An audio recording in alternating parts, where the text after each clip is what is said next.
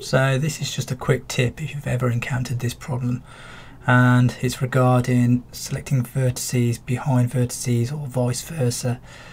Let's pretend you've got a shape like this and you want it's a cylinder, and you want to make it into a sort of teacup shape where the top tapers out or gets wider at the top. So what you do, you select all the vertices at the top, scale out like that, and what you find you've done inadvertently is just scale half the vertices, and it looks all mental, which is no good. Now obviously you could have avoided all this by toggling this button here to limit selection to visible,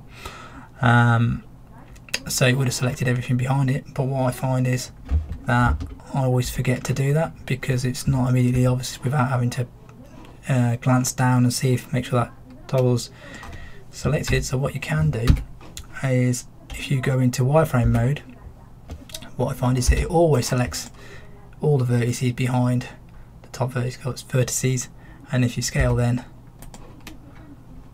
it selects everything, so you don't have to worry about that toggle button. If that's useful to you, that's great. It's just a beginner's tip really, but it took me a while to work that out, so hopefully that'll be of use to you.